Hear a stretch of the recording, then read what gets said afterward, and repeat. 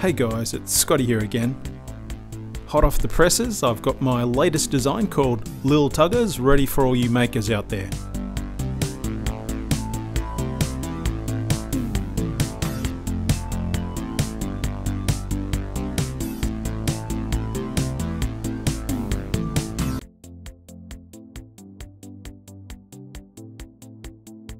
During shoots, it's been twice now that I've had my camera monitor fall off the hot shoe adapter.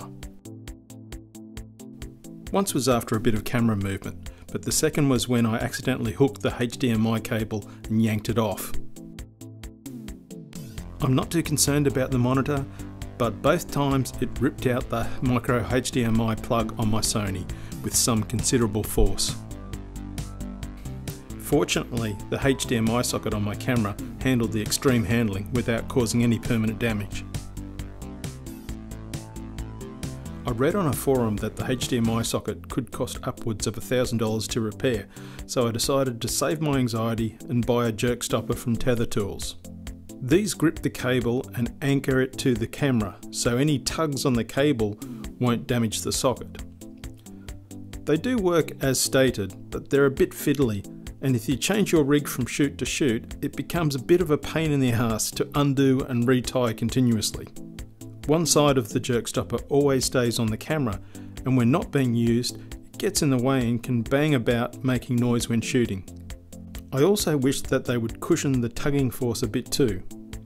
So that's when I decided to build a better cable strain relief, and I came up with my design called Lil Tuggers.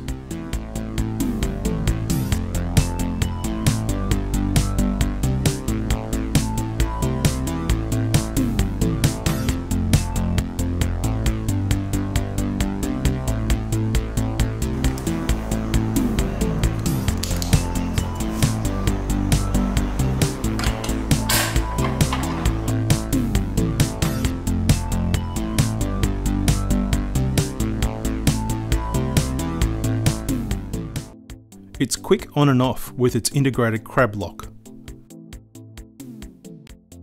The integrated spring allows any cable tugs to be cushioned. And being flexible helps it fit into different rigging setups. There's three sizes of tuggers. There's the Lil Tugger, which is sized for single camera cables such as HDMI or USB.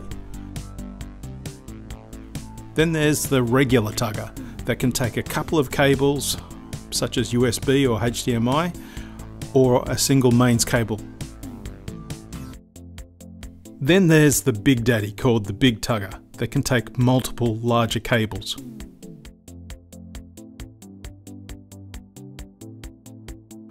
I printed some in red PETG as it's both strong and flexible. I also used white eSun PLA Plus, and it works great, though not quite as flexible as the PETG. You could also use ABS. I printed the Lil Tugger and regular tugger at 0.2mm layer height and the big tugger at 0.35mm layer height. These were printed with between 4 and 6 perimeters and between 5 and 7 top and bottom layers, higher for larger sizes. For fill I used 25%. Okay, thanks for watching. I hope this was useful to you.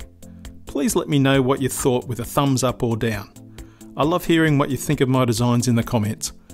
If you want to see more of my DIY videos, you can check out my YouTube channel, Scotty Makes Stuff, at this link above. Bye!